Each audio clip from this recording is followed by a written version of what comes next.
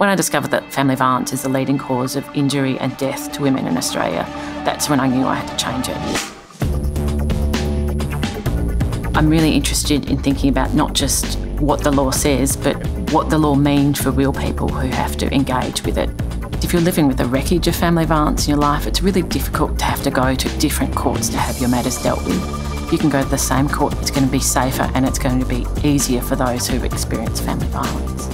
The work that I did as part of the Royal Commission means that victims of family violence will be able to go to one court to seek their family violence intervention order and also to have some basic decisions made about where their children are going to live, how to divide their property.